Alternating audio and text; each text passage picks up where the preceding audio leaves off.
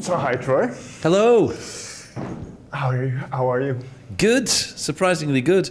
It's been busy, busy couple of days, and we were celebrating Flo's birthday last night, so I'm a little bit sensitive. Is the light okay? yeah. Okay. Well, yeah, we have a lot to talk about because there's a whole new record, and well, you did a lot of other things as well. But first, I want to start with kind of it's quite a general, and maybe it's not a good question, but we'll see.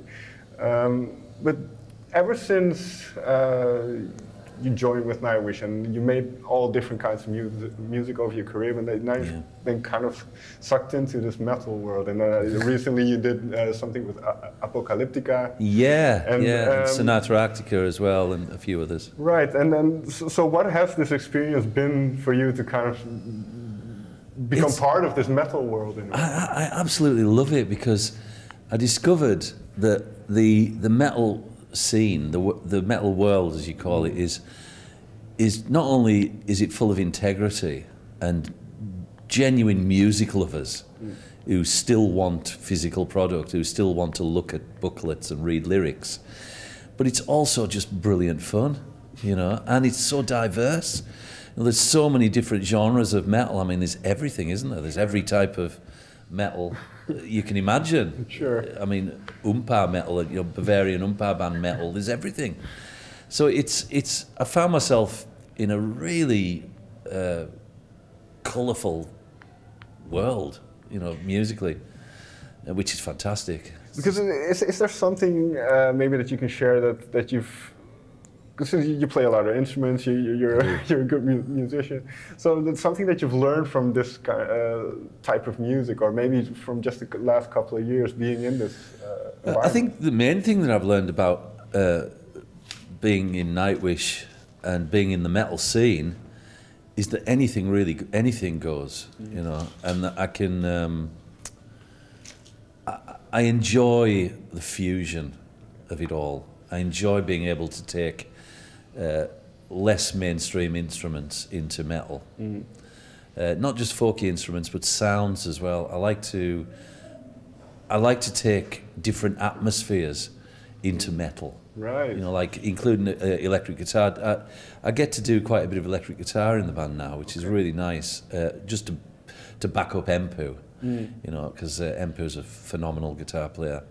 But I like to do textural things, and I come from a very progressive rock background, so I'm very Floydy in my approach to that kind of thing. So I really delight in that, in being in the metal scene and subverting it with obscure instruments and unusual textures. Right, because is there a certain feel that you're looking for in certain tracks? Because obviously Thomas also writes a lot of the stuff. Are you looking for certain specific textures? I mean, maybe for this album in particular? Yeah, absolutely. And on this album especially, but as a kind of testing ground for the new album, the last tour that we did, the Decades tour, was all very old songs from the Nightwish catalogue that were reinvigorated and rearranged for the band as it is now, as this six-piece band. So that was really interesting to inject new colours into those old songs and make them sound a bit different while still keeping the essence of the songs. So again, the most satisfying thing is moving around in the metal world, but from a different angle, you know. And I just spoke to Thomas, and he mentioned that he also tried to challenge you on a couple of songs with kind of the Uilleann pipes and. Yeah, it's a common. It's been common for the last, well, how long have I been playing the pipes? Forever, but they're such a difficult instrument. You know, I mean, not only are they really difficult to play, but they're difficult to fit into certain types of music. But at the same time, they're the most flexible and I suppose they're the most eloquent sounding bagpipe. They're very lyrical sounding, so they can fit into any kind of music. and sound splendid or beautiful, but they're limited as to what you can do with them because they're fixed pitch. Even though I've got a custom set of pipes that I can play in any key, they're very reluctant to play in certain keys. And Thomas has a really bad habit of throwing ridiculous key signatures at me and going, what about this? And I'm like, oh, it's unplayable. He goes, oh, you'll be all right, you can do it. So another weekend gone? Yeah, you can do that, you can play it. And I go, all right then. But it's a nice challenge. And plus, I like to push the pipes into its extremes, into its limits, see how far I can take it. And then, I mean, it's a good way, I suppose, for you as well to keep on learning with this instrument. Yeah, definitely. On this new album, there's a song called Harvest, and it's got some really quite acrobatic piping on it.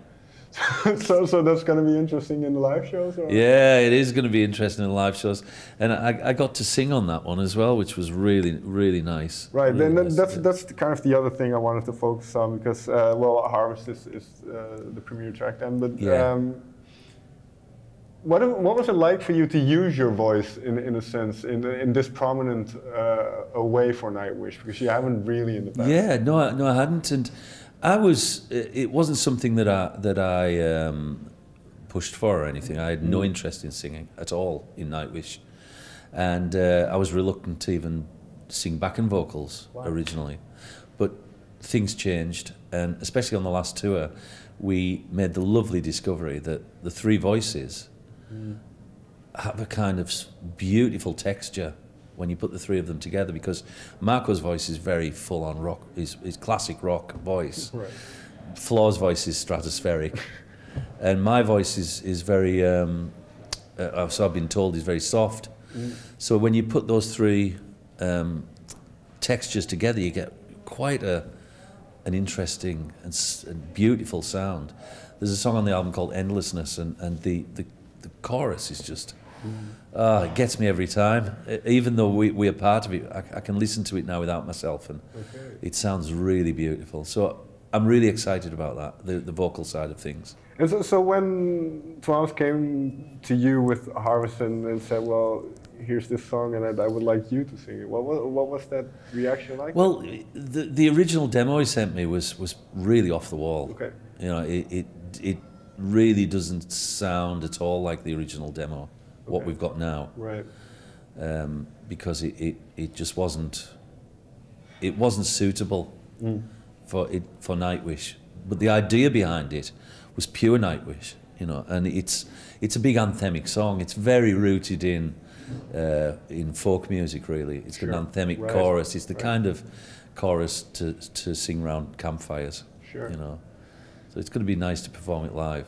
And then, obviously, the first half of the record, vocals, and mostly the band, you want to hear your voice. And that was kind of the approach. Then on the second half, it's instrumental, and then there's a lot of orchestra, so not less of the band, but then the Uilleann pipes show up every once in a while, and then there are these elements. So what was it like figuring out how to do that second instrumental bit, where I suppose you...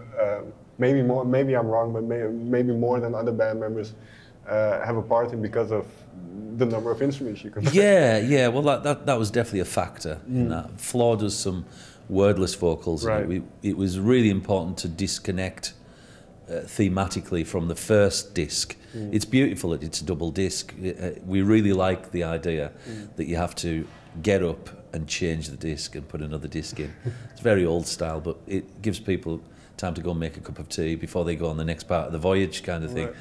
But sorry for interrupting, but it's also kind of what you mentioned earlier about the metal audience, that they want this tangible thing, and it's a little bit more effort to put it on. You want them to be engaged with it a little bit more. It fills me full of optimism for the future. You know, also I've noticed recently a lot of kids are starting to reject. A lot of kids are starting to think, my parents lived in a completely different way to this, and they experience things that I'm just not experiencing. You know, most kids nowadays experience nothing but a screen in their bedroom, and they don't get out much. So I like that. I like the physical world to be pushed to the forefront. Right. That's what I want to see that more. I want to see people being more active in the real world rather than, you know, digitally. I think it's better for the soul, you know. Right. And sorry, I was interrupting you, but you were talking about no, I'm blanking. You were talking about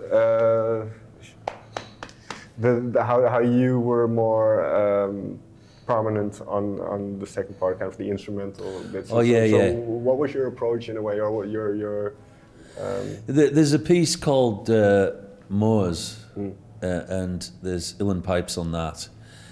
It was the only instrument that could go into that music. There was nothing else would have worked. Again, getting back to the beautiful, evocative nature of the uilleann pipes, how it can conjure up an atmosphere, and moors, and it's a wild thing, a wild place. And the pipes really work beautifully. They also appear on Ad Astra, the very last piece as well, because the pipes do have an anthemic side to them as well. Yeah. This might be a very stupid question, but it just popped into my mind just now. But having played, because for someone like me, I don't hear the uilleann pipes every day or every day, you know. No. For somebody who's been around that instrument so much, do you discover new things in it? Oh yeah, absolutely. And I recently had a custom-made set which are completely made out of stainless steel. Okay. It's really quite rare, but they're a lot more stable. The uilleann pipes are very temperamental to temperature change and things like that. And even stainless steel doesn't help that much, but it's been an improvement. But yeah, what attracted me to the uilleann pipes in the first place was when I first heard them as a kid. I had no idea what could be making the sound. I thought it was an animal. I thought it was an animal singing. I thought I couldn't imagine what could make such a sound, you know. So I was fascinated by them from day one, and then as my dad got me my first set of pipes, and as I got deeper and deeper in there, I realised that this was a way that I could move into new areas of music. I was never interested in being a folk musician, right? Ever. I was always interested in taking the pipes into new and exciting areas, especially rock music. So for a time, I had a fatwa on me from the Piping Society, you know, for plugging in, like Bob Dylan did in the 60s. He's plugged in. Judas. Yeah, Judas. So, but I absolutely revel in it. I revel in playing with Apocalyptica and Camelot and Sonata Arctica. Sure. Oh, I love doing all that, and I love doing like the Bad Shepherds playing Clash and playing the Ramones and stuff like that, and getting the pipes into that. It's wonderful. Fair enough. Excellent. Getting back to the album then, because there's one kind of I wanted to discuss the themes a little bit with you, because on Endless Forms Most Beautiful, I talked to you and we talked about how you had conversations with Thomas, and you yourself were very much into kind of that subject matter. Yeah. And this is in essence a continuation of that story. It is. So, what kind of conversations did you have amongst the band about kind of this idea of humans and nature? And how well, it's interesting you should say, because The Greatest Show on Earth, the final piece on the last album, seamlessly segues into the first track on this new album. So music comes out of The Greatest Show on Earth. I'm sure some people will do this once the album's out. But at the very end of all the atmospheric, all the natural noise that's going on, not noise, all the natural beauty, and then you hear this hit on the side of a cave wall, and then it becomes music. So it grows out of the last. So there is a real continuation, and that was conscious, really, to take it the next level and to expand on those themes that we enjoyed so much, you know, in the last album. And then thematically then, because it's about humans, it's about nature. I mean, we as humans are part of nature. We are nature, yeah. How do you see our well, we kind of touched upon it earlier, but our interaction with nature. There's a song on there called Anthropocene, Anthropocene, which talks about this I think it's a time distinction where from measuring from the moment where humans kind of impacted the earth. So what is your how do you view nature? You grew up in Cumbria, I believe? I did grow up in Cumbria. Nature, well, it's everything, and they say you could a piece of grass coming through the pavement. It's everywhere, and it's our life, and we, as you say, we're part of it. We're part of it. I do have a very holistic view of nature. I don't just see it as being out in the woods, in the wild, or at the sea. I see it as in everything. Okay. And profound things that happened to me when I was a kid, when I discovered Carl Sagan, and just the idea that we're all made of the same elements, things like that, and that we share 97% of our DNA with a banana, things like that are just mind-blowing. And it takes you to a deeper understanding of nature. Not so much an understanding, because it's almost impossible to understand that stuff, but it fills you full of awe. Sure. And fires your imagination, And I think it's how many chromosomes? But anyhow, it's some crazy stuff about being more closely related to yeast than to orangutans, or some mad stuff. But it's all beautiful, and it fills me full of inspiration, and makes me feel more connected. It makes me feel. And finally, then, what role does music play in this kind of? I don't know how to describe it, but kind of this juggling act between nature and technology. Yeah. Well, for me, it plays a massive, vast part, because of all the arts, music is well, it's really ineffable. The idea that frequency changes can make you cry or make you laugh or cause an emotional response is deep magic to me, deep magic. And some music affects me deeply, and the nature of music, I'm hit with it again every time. Whenever I hear some marvelous music, I think, what is this? What exactly am I actually listening? Why is it doing this to me? So it's, whereas the visual arts, it's a different thing altogether. You respond through, but music's intangible. It's invisible. I love it. And one final thought about this then, because I also hear nature are certain practices in nature being described as a symphony, kind of atoms and whatever the inner workings are. I'm not smart enough. But so can you see kind of the music in anything in a way? Oh, definitely, yeah. All the great composers used to say so much, and the English composer Delius used to try to describe the flapping of wings in music. How do you do that? How do you describe a gull flying over close to the waves?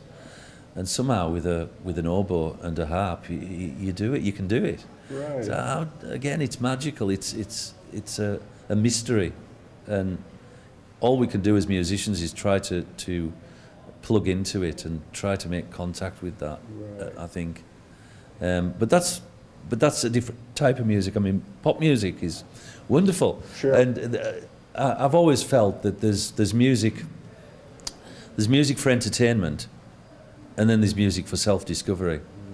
The two vastly separate things. They're both tightly related, but it always feels like there's nothing like having a good dance around to Bon Jovi's Living on a Prayer or something. Sure.